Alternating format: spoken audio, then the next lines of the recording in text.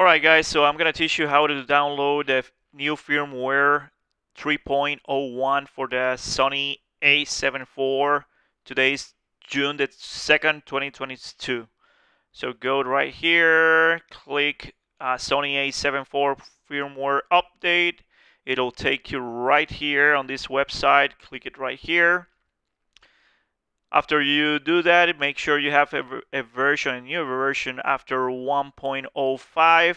If you have 1.05 up to the latest, you can then download the version 3.01.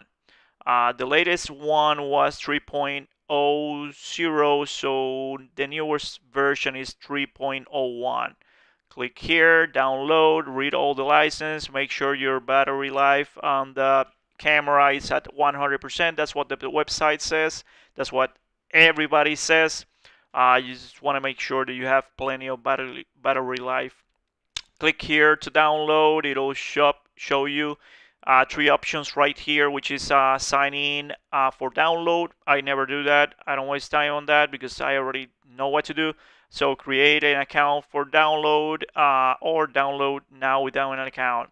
I click here really fast, open the file or save it as, and then you can either under downloads, that's what I do. I create two accounts for both cameras, 7R4 and A7 IV. With the latest version is the new version, which is 3.1. So you can keep track of that if you want to like go lower and reset everything back again. I don't think it's gonna be possible, but I'll give it a try. So I'm gonna save it right here under 3.01. It's right here, the data. That's the one that you want to save it on the SD card. Make sure to format the SD card completely. I always do that. Some people say do it different ways. Just format the SD card completely, put it on your computer, save this file onto the SD card. Take your SD card out right here, eject the SD card, take it out. It's right here.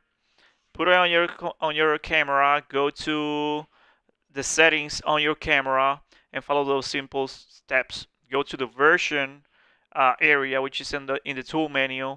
Go to version, and you're gonna see right away a new version is available for you to update that firmware. And that's pretty much it. It'll take you. It'll take like several minutes until the update is done. Don't touch the camera. Don't turn off the camera at any given point. Just let the camera do everything, because at the end of that firmware update, it's going to show you a screen which is going to tell you exactly that the update has been done. Then you click next, and that's pretty much it. Thank you for watching.